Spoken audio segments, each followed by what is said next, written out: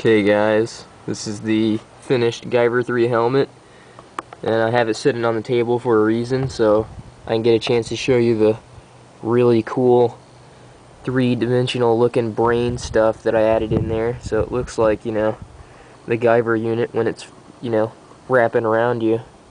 And I did get this idea from the other Guyver guy, so a lot of the credit goes to him, but I did do a different style, so you know, so it's not all the way trying to take his style or anything. But yeah, can't really get this good when it's on my head or anything.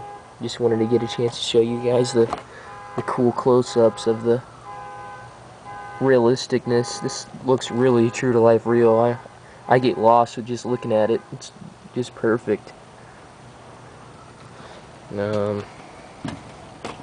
I did edit the horn because someone told me that it was too big, so, and I just now realized that. But yes, I mean, that looks a lot more accurate.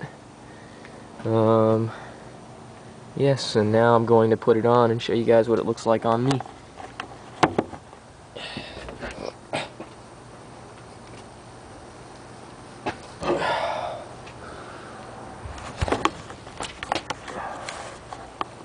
But yes, this thing is true to life, real now. I don't think it can get much more realistic than this. But a lot of time went into the making of this, so please do appreciate this, you know. About 6 months of work into this. And finally it's completed, so, you know.